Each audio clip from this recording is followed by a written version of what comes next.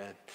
Thanks for taking a moment. Well, we are continuing in our series, We Are New Hope. And one thing that we are is we are spirit-filled. We are spirit-filled. In case you didn't know, New Hope is a Pentecostal church. And we're a part of the Assemblies of God.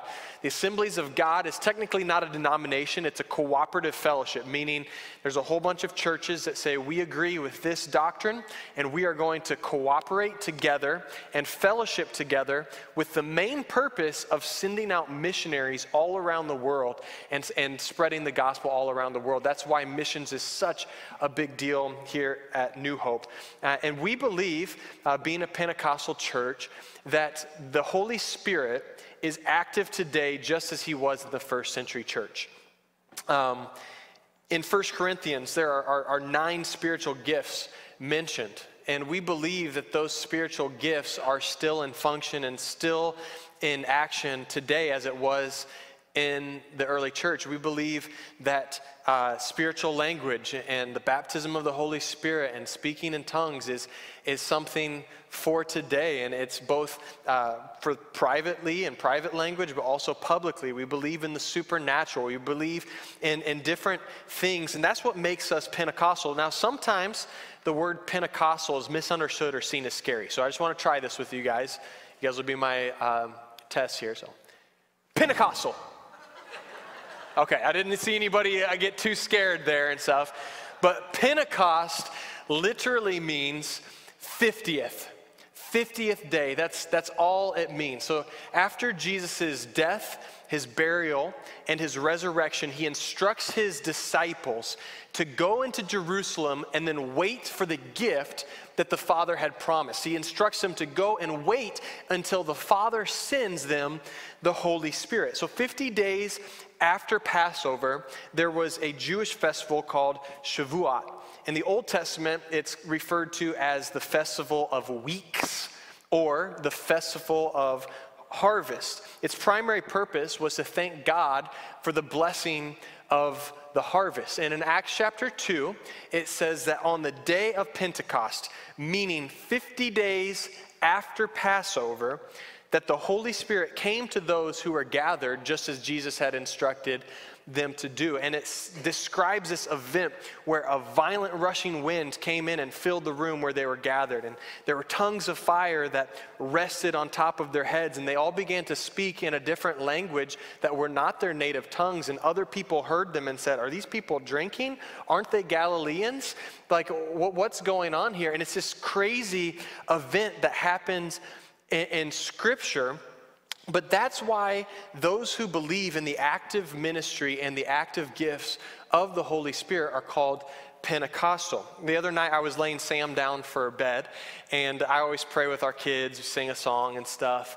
And I pray first, and then Sam begins to pray, and he says, "And God, would you just fill me with your Holy Spirit?" And then he pauses, and he goes, "But don't put the fire on top of my head, because that would really make me afraid, you know." And I explained to him that was a one-time event to help the people know that Holy Spirit had come. Imagine if I said, "Hey, Bob, I want you to go down to the airport and I want you to pick up Kevin. And wait for Kevin. Wait until Kevin gets at the airport." You're gonna be like, "Who's Kevin? What's he look like? Is he tall? Is he short? Is he thin? Is he fat? Is he white? Is he black? Where's Kevin?" I don't know who Kevin is.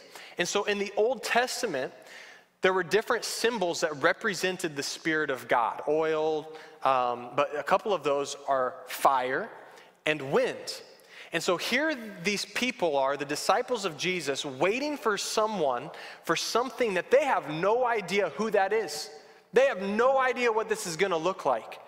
And so what does God do? He sends in these symbols to say, "Hey, this supernatural experience that you guys are experiencing right now, this is the Holy Spirit." Because they would say, "This is the Spirit of God because there's fire. I remember wind represents the Spirit of God. And so this is a one-time event." Now, I understand this morning that I'm speaking to a very wide range of beliefs and backgrounds about Holy Spirit. There are people who are like myself who speak in tongues, who believe in the active gifts of the Holy Spirit, and there are people who have been taught differently. that maybe you've had a negative experience at a Pentecostal service that really turned you off to just the idea of the Holy Spirit and what he has to offer. I know that there's just been a lot of different teachings and opinions, and I just want everyone to please hear me this morning.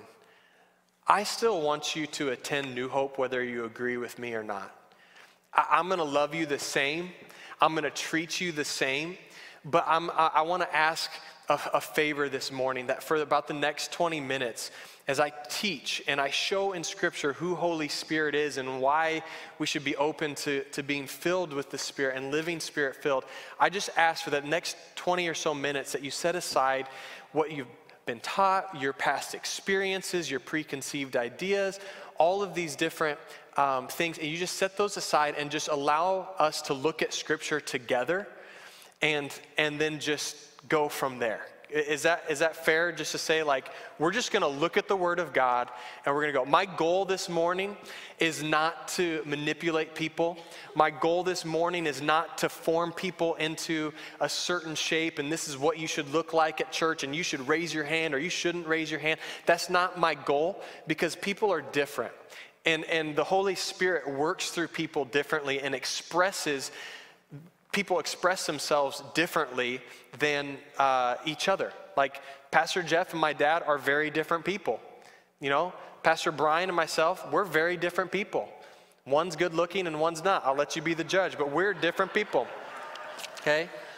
So this sermon isn't, hear me, church, this is not about the baptism of the Holy Spirit. This is about being a Spirit-filled believer. And the goal is to show you who Holy Spirit is. So let me just pray real quick. Heavenly Father, I thank you for your word that leads us to truth, God. I thank you for your Spirit that's alive. I pray that you would speak through me exactly what needs to be said. And I just pray that our minds and our hearts would be open as we study your word and we do our best to live according to it. I just pray that you would help me communicate into this service specifically what's meant for here and online. And we just ask these things in your faithful name. Amen. Amen. So if you're taking notes, and I would encourage you to take notes, because this is going to be a little bit of a teaching. But the first thing I want you to remember is that Holy Spirit is a person. Holy Spirit is a person. 2 Corinthians 3:17 says, "Now the Lord is the Spirit." The Lord is the Spirit, and where the Spirit of the Lord, there is freedom. Jesus instructs his followers in Matthew 28, verses 19 and 20, the Great Commission, and he says this, "Go and make disciples of all nations, baptizing them in the name of" who? God the Father, Jesus the Son, and Holy Spirit, the person Holy Spirit. In Acts chapter 5, verse 3, it shows us that we can lie to the person Holy Spirit. It says this, "But Peter said, 'Ananias, why has Satan filled your heart to lie to the Holy Spirit and to keep back some of the price of the land?'" You can lie to the Holy Spirit. In the Greek, the word spirit is pneuma, and pneuma takes on the neuter, the pneuma is neuter, but every time that spirit is used in the verses, there are masculine pronouns that describe pneuma, that describe the Spirit, which makes it hard to disagree that Holy Spirit is a person. Now, I don't have time to unpack this morning the triune nature of God. I don't have time to talk about the Trinity. Trinity is not a word found in the Bible, but it's just something that helps us understand who God is. But I will just remind you, and it's important to know, that Holy Spirit is the third person of God. I've had it explained to me this way. I've tried to explain it to my kids this way, and it seems to help. It might help some. It's not a perfect analogy, but I am Austin Weaver. And everything that I do makes up who Austin Weaver is. But I am a father, I am a son, and I'm also a husband. And I have 3 distinct roles in each of those responsibilities, but it all makes up who Austin Weaver is. And when I am in a father role and I'm fathering my children, that doesn't make me stop being a son. And when I'm being a husband to my wife, that doesn't make me stop being a father. It's all the same person. And I know it's difficult to understand. I don't fully understand it. I understand it, but I don't fully understand it. that God is three persons in one, and Holy Spirit is a person. Continuing to look at Scripture, we see different attributes of Holy Spirit. Take notes, okay? The first attribute is that he is a gift. He's a gift. Acts chapter 1, verses 4 and 5. On one occasion, while he was eating with them, this is Jesus, while Jesus was eating with them, he gave this command: do not leave Jerusalem, but wait for the gift my Father promised, which you have heard me speak about. For John baptized with water, but in a few days you will be baptized with the Holy Spirit. Luke 11, verses 11 and 13. Which of your fathers, Jesus is speaking in parables here, which of your fathers, if your son asks for a fish, will give him a snake instead? Or if he asks for an egg, will give him a scorpion? If you then, though you're evil, know how to give good gifts to your children, how much more will your Father in heaven give the Holy Spirit to those who ask him? Jesus describes Holy Spirit as being a gift. You'd be like, well, Austin, you just said that he's a person. How is he also a gift? Well, I view my wife, I view my children, I view my parents, I view many relationships as gifts from God. Now, sometimes the Lord brings gifts into my life where I'm like, God, is there an exchange policy on this gift, Like, is there Amazon Prime, to ship that one back, like, Lord? But there is no other gifts that I value more than the gift of salvation that's free, that can't be earned. It's not by works, lest any man boast. There's no gift that I value more than salvation and the gift of Holy Spirit. And you'll begin to see why as we continue to unpack who Holy Spirit is and how he helps us. And notice, the fact that he's a gift means that we can't earn it, we don't deserve it. All that we have to do is simply ask, and he'll give it to us, his Holy Spirit. So he's a gift, but he's also a helper. John 14:26 says, but the helper, the Holy Spirit, whom the Father will send in my name, he will teach you all things and bring to your remembrance all that I said to you. John 16:7 says, but I tell you the truth, it is to your advantage that I go away. For if I do not go away, the helper will not come to you. But if I go, I will send him to you. Can you imagine you're walking with Jesus and you've seen him do all these miracles, and at this point, like, they've professed him as Lord, they've professed him as the Messiah, and he's saying, oh, it's going to be good that I go away. And you're like, what? Like, good that I go away? What you talking about, Willis? I'll be like, that is not good that you're going away. I want you by my side, Jesus. And he's saying, no. The helper is coming. Some of your Bibles might say advocate. Did anybody's scripture say the advocate will come? What is an advocate? An advocate is someone that will come alongside you and that will help you, that's in your corner, that's going to support you, that's going to fight for you.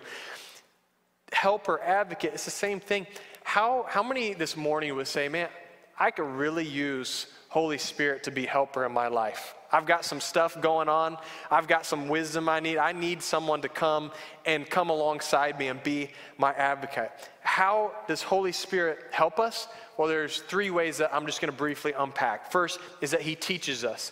John 14:26, we read this, but the helper, the Holy Spirit, whom the Father will send in my name, he will teach you all things and bring to your remembrance all that I said to you. Holy Spirit, he teaches us. One thing I'm super thankful about my dad is that he's always teaching me. He's always trying to impart his life experiences, his wisdom, his knowledge, and he's constantly pouring into me to make me a better husband, to make me a better dad, to make me a better pastor, a person, and he's just constantly pouring into me. But I'm more thankful that there is Holy Spirit who has infinite wisdom, infinite knowledge, knows everything that he needs to speak directly into my life to make me the best person that he has called me to be. And not just so that I can say, oh, I'm a good person, but so that I can impact the world for his glory and his kingdom and say, this isn't me. This is the Holy Spirit at work through me in my life to give glory to Jesus and God the Father. I'm so thankful that Holy Spirit teaches us, but also, if you didn't know this, it's the Holy Spirit that brings the Word of God alive when you read the Word of God. That's why it's living and it's active. You see in the back half of this verse, it says, and bring to your remembrance all that I said to you. Have you ever had that moment where it's just like, ooh, I remember that verse, and that's going to help me get through this situation? Be slow to speak, slow to anger, right? Quick to forgive. Man, the Holy Spirit just makes things come alive, and he reminds us the Word of God, not just the written Word of God. Who was the Word of God? Jesus. Why do we call Jesus the Word of God? Because while he was on earth, he perfectly walked and demonstrated what it is to live the life that God is calling us to live. That is why he's the Word. It's like, this is the Bible, this is how it says we live our lives. This is how it's done through the person of Jesus Christ. The Word in flesh. The Word in the person of Jesus Christ. And Holy Spirit reminds us all of the things that Jesus has taught us as we see through his life and through the Word of God. I'm thankful that Holy Spirit teaches us, but he also guides us into truth. Don't throw this scripture up. I accidentally wrote the reference down, but it's John 16:13. 16:13. But when he, the Spirit of truth, comes, he will guide you into all the truth. And he will not speak on his own. He will speak only what he hears, and he will tell you what is yet to come. In a world with so much deception, so much fake news, how many know it's important to have someone to come alongside us and lead us into all truth? Can I just encourage you that as you listen to other sermons, as you listen to podcasts, as you read your Christian literature and even devotions, to take it before the person of Holy Spirit and test it and say, Holy Spirit, is this true, or is this just really well crafted together words that sound true? Because in the last days, there will be many voices. There will be many false prophets. Some of you guys need to turn off the television, the Christian television, and get off some of those prophecies and different things and just say, you know what, is this person just casting fear? Is this person just doing this? Or is this really aligned with the Word of God? And Holy Spirit will help you be able to decipher and say, this is from God and this isn't from God. I just got a text earlier this morning. It says, my son saw this and he thinks it's real. And I'm thinking, oh my goodness, we need to align our truth and our lens through the Word of God, through the quickening of the Holy Spirit, so that when a TikTok comes up or a YouTube video comes up saying this, or 88 reasons why Jesus is coming back in 1988, we can know that it's true or it's not true. The Spirit of God brings truth. Let us not be like moved, just with every wind, with every opinion. Let us be anchored in the Word of God, and let it be the Spirit that guides us into truth. Third way that he helps us is he intercedes for us. Romans 8, chapter 8, verses 26 and 27.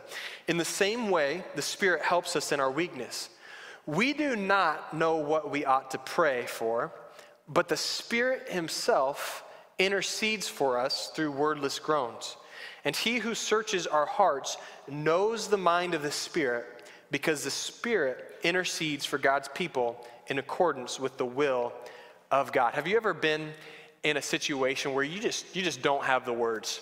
Like, I feel like as a pastor, I'm constantly in that situation. Someone comes to me and their parent dies. Well, I haven't lost a parent. I don't know what to say in that time. They come to me and their kid has committed suicide, or there's death, or there's disease or sickness, or a baby has cancer. I'm just like, I don't have wisdom. I haven't walked this road before. All I can do is trust in the helper. Hello.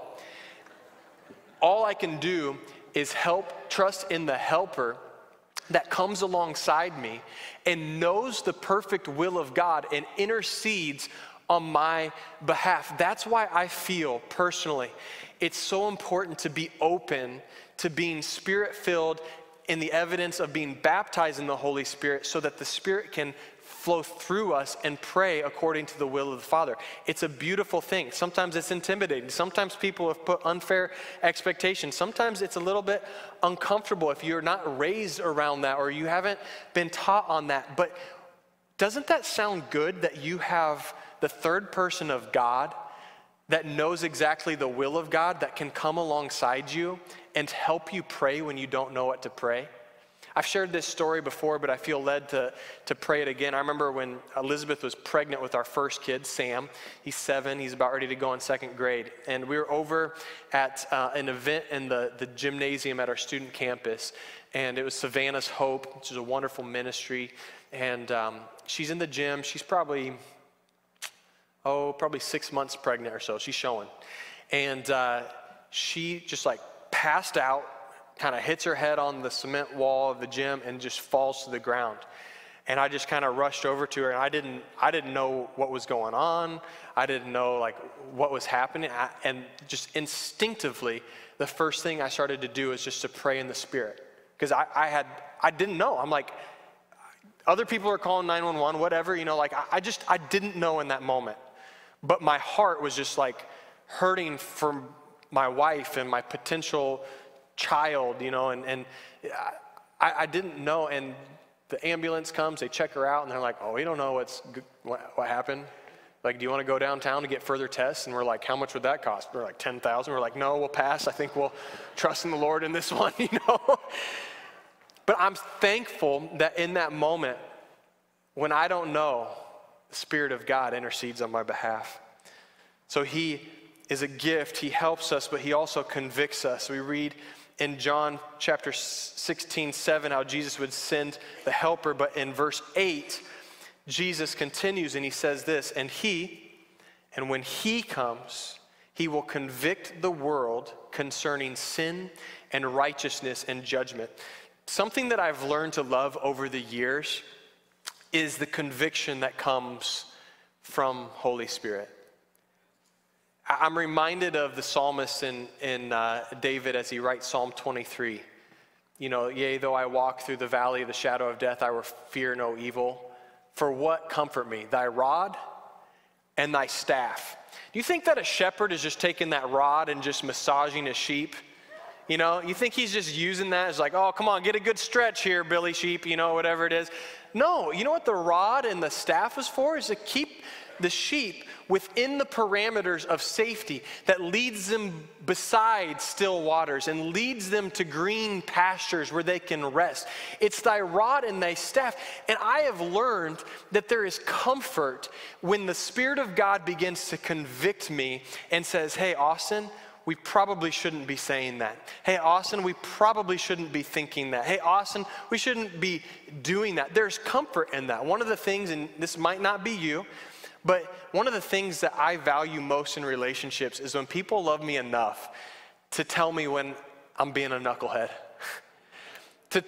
They love me enough to say like, hey, you were wrong in this situation, But here's where it is. The Spirit of God, as he convicts us, is always in a way of kindness and grace. It's not in a fire and brimstone way.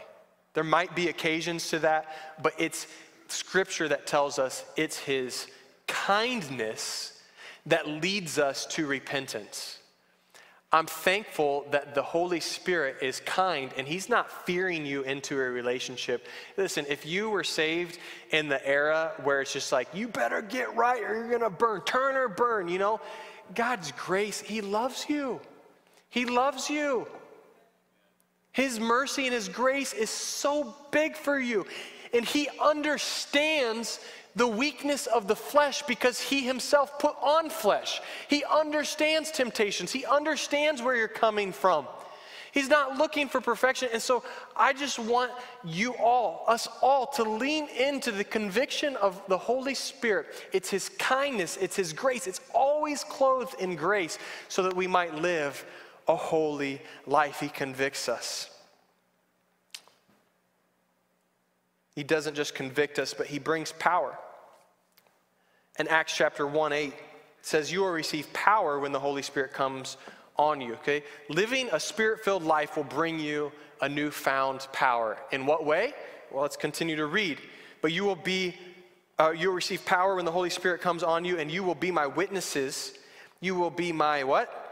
Witnesses in Jerusalem, in all Judea and Samaria, and to the ends of the earth. So he gives us the power to witness. God will give you the courage. He will give you the boldness. He will give you the words. I ask you, church, 9:30. I look out and I see a lot of people that have brought friends. And maybe you're sitting beside someone that invited you to church, and that's how you came to know the Lord. But I challenge some of us, all of us, when was the last time that it was you that opened up your words and you began to preach the gospel and you began to testify of God's faithfulness and his mercy and his love? I love that people bring people to church, and I love that you invite your friends and your coworkers and your family members to church, but that's just passing the baton to us. Holy Spirit will give you a newfound power to be a witness to those that you have direct influence. I believe there are people in my life that are saved, that I have led to the Lord, but they don't attend our church. And that might be hard for some people to understand, like, what, you can be a Christian and not go to church? Well, it's hard to be a Christian and not go to church. It might not last real long. You know, you need to be around that. It's meant, Jesus established a church. But I'm thankful that God can flow through each and every one of you. If God can talk through a donkey to Balaam, oh, Lord, he can talk through you and me, right? Man, God will give you a courage. But how many know that in our witness, it's not just our talk, but it's our actions? So one of the other things that Holy Spirit does is he gives us power to overcome sin. To overcome sin. Galatians 5:16 and 17 says, "But I say, walk by the Spirit, and you will not carry out the desire of the flesh. For the desire of the flesh is against the Spirit, and the Spirit is against the flesh. For these are in opposition to one another, in order to keep you from doing whatever you want." So it's not saying that the Holy Spirit is against my skin, like, oh, I just can't stand my skin, right? The flesh is just talking about things that we naturally want that aren't God's way. Lust, greed, envy, rage, and anger, and all these different things. And Paul is saying your spirit and your flesh are at opposition. Holy Spirit will come in and help you resist the temptation to live in a godly manner and resist the temptations of the flesh. If you want your words to have weight, then your walk better back up your talk. And I honestly believe that one of the main reasons why people don't like to open up their mouth and share about the goodness of God is because there are things that the Spirit of God has convicted you in, yet you're not letting go of, that you're not walking in freedom, that you haven't overcome. And the shame and the guilt and the I know better keeps your mouth shut, keeps our mouths shut, because it's like, well, man, I said that swear word earlier today, and he probably doesn't think that I'm a Christian. Can I just tell you that there is grace in both areas, and God wants you to overcome. There might be people here that have held on to sins for years and decades. The Spirit of God is the only one that can help you overcome. You can put covenant eyes on your computer. You can have accountability partners. You can do all these different things, but it's the Spirit of God that gives you power. It's the Spirit of God that actually changes the desire of your heart. I used to preach this in college, and I was wrong. I mean, it's right, but it's wrong. I used to say, oh my goodness, I'm running out of time. I used to say, sin equals opportunity plus desire. And if you're like a math person, all you have to do is remove a part of the equation to not get sin. So I'm like, well, just remove the opportunity and you won't sin, right? The problem is Satan will always bring more opportunity and more opportunity and more opportunity. So it's a temporal change to overcome temptation is removing the opportunity. Don't go to the bar. Don't hang out with these people. Don't do things. But the permanent change is the work of the Holy Spirit, where it says desire. So desire plus opportunity equals sin. We need the permanent change where our desire is completely changed supernaturally by the Holy Spirit of God. He's the one who comes in and says, man, Austin, you are a new creation. There is now no condemnation for those who are found in Christ. Your mind is made new and transformed by the Spirit of God. I got to keep on going. There are so many other things that I want to talk about. I'm just going to talk about one more. Freedom. I don't think it's on the screen, but freedom. 2 Corinthians 3:17 says, now the Lord is the Spirit, and where the Spirit of the Lord is, there is freedom. There is freedom. The Bible describes living in sin like living in chains. You know that sin in the moment, it feels really, really sweet, but how many know it just gives you gut rot after? Yesterday, our kids usually are up about 7 o'clock, right at 7. Yesterday, they all slept till 8. I happened to wake up with no alarm at about 6:15, 6:20. I was like, you've got to be kidding me. So I'm just reviewing my sermon. I was doing some research on some food plot stuff for hunting and, just whatever. And so I hear the kids get up at 8. And normally they come in on the weekends and they'll jump in bed and they'll cuddle with us for a little bit and we just cherish that time together. But they didn't. They went downstairs. I heard another kid get up, and then eventually all 3 kids are up downstairs playing peacefully in the basement by themselves. And I wake Elizabeth up, and we're sitting there, and we're just kind of talking and just enjoying the moment. And I'm thinking, God, is this heaven? Is this what's to come, like in the next few years when our kids become independent? And we're like, we should probably get up. Like, they're usually eating breakfast at 7:15, 7:20, and it's like 9:10 now. Elizabeth goes downstairs. She comes back up carrying our youngest, Essie. I just start to laugh. I see chocolate all around her face. I see a jelly bean stuck to her chin. We go downstairs, and there's 21 wrappers of candy. Now, it wasn't just Essie. All 3 of our perfect children were culprits, right? And so we had this wonderful illustration. Elizabeth is an amazing mom, and she takes out these building blocks and she begins to build it, and she talks about building trust. And she says, now, but when you do things, you can pull that trust, and what happens? And it falls down. And I'm just like, you're amazing. I would have just been like, get over here and bend over, like she's awesome. Hey, I gotta be careful saying that online. Someone's gonna turn me in or something. But we have this conversation about trust, and you could just see the guilt in all 3 of our kids, and we weren't being mean, we weren't yelling at them, we were just teaching them a lesson of a relatively small consequence. Well, 20, 30 minutes later, Essie's like, my tummy hurts, Mommy and Daddy. My stomach hurts. And we're like, well, yeah, you ate a whole lot of sugar before eating any other protein or anything else. And I feel like sin is kind of the same way, where it seems really sweet, but the end, it just leaves you feeling rotten. And I think there are a lot of people who live in bondage to that cycle of just feeling like there's got to be more. This is so miserable. And then you go out and you try the same thing with a different person in a different environment, hoping for a different result. And you're living in chains to sin. There is freedom found through the Holy Spirit as he sets you free. There's freedom in Christ. There's no guilt or shame or condemnation for those who are in Christ. Freedom is yours as you allow the Holy Spirit to fill you. There's so many wonderful things that Holy Spirit offers us, and I don't have time to talk about the fruit of the Spirit in Galatians 5 or the 9 spiritual gifts found in 1 Corinthians 12. But the main thing I want you to remember if you're taking notes is this: to live like Christ is to live a life that is Spirit-filled. To live like Christ is to live a Spirit-filled life.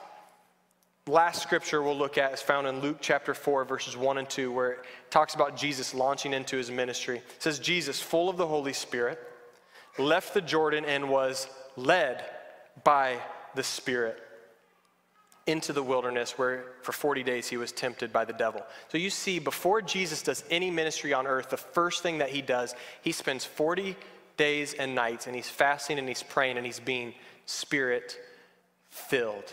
He's full of the Spirit, led by the Spirit. And then we see the perfect demonstration of Christ living out a Spirit-filled life. What do we see as he walks and he interacts with Jews and Gentiles and males and females and freed and slaves and all these different people that he interacts? Jesus brought truth to the people. He was bold with his words, yet he lived a holy life. He was the perfect demonstration of love and joy, peace, patience, kindness, gentleness, faithfulness, and self-control. Jesus lived a Spirit-filled life, and hear me this morning. if you want to live like Jesus, if you want to be a Christ follower and have your life look like Jesus, the only way that we can do that is to live a Spirit-filled life and to be open to the person of Holy Spirit filling us.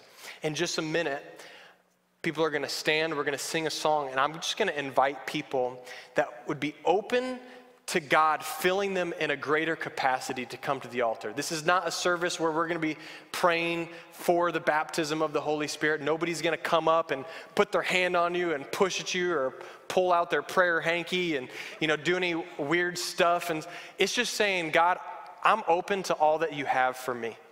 And so that's going to come in just a minute. Musicians, would you come? I believe that one of the greatest ways to have influence in people's life is through relationship. If you've heard me preach before, you've probably heard me talk about my two biggest hobbies, which is hunting and mountain biking. I absolutely love mountain biking. It was about 4 years ago that I took my first trip to Northwest Arkansas, which is dubbed the mountain bike capital of the world. Yes, it's true. And I became absolutely obsessed with it, the feeling and everything. And it was just incredible. And so I started asking anybody and everybody to go mountain biking. I think I've added it up in the last 4 years that I've been into the sport. I think I've caused 6 people to buy mountain bikes that didn't previously have mountain bikes. Call me a good influence, call me a bad influence, I don't know, but I'm bringing people into the sport. And I remember asking Pastor Zach and Pastor Luke almost daily, you can ask them, almost daily, I said, when are you gonna go to Bentonville with me? When are you gonna go biking with me? When are you gonna go biking with me? Zach is still lame, he's never gone with me, but Pastor Luke, eventually, after a year plus of me asking him to go mountain biking, he said, okay, I'll go mountain biking with you. And guess who owns a full suspension bike with all the gear and the helmet and everything else? Pastor Luke does. Pastor Luke does.